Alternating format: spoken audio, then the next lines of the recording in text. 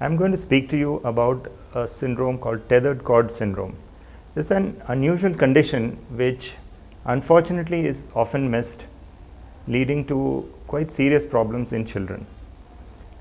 In children, as the spinal cord develops in a peculiar manner, when you start off, both the bone and the spinal cord end at almost the same level. And as the child's height increases, the spinal cord, instead of ending right at the bottom, slowly ascends upwards, so that there is quite a big gap between the end of the spinal cord and the end of the bone by the time the child is born, and subsequently by the time the child grows into an adult. Now, sometimes during development, instead of the spinal cord ascending upwards, it gets tethered and stuck to the bone and skin. And this is what is called the tethered cord. And this leads to a syndrome or a number of symptoms or problems which could manifest in a variety of ways. Sometimes in the initial stages there may be nothing. All that the parent may see is that there is a tiny little dimple in the lower part of the back, or there may be a little tuft of hair, or there may be a tiny swelling. And none of this creates any big problem in the child and is so most often ignored.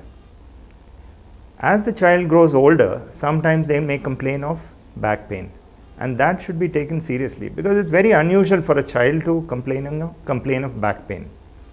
The other things which can indicate this problem is if the foot is abnormally developed, or the size of the legs are different, or the strength in one leg is different from the other. The child is not able to walk properly.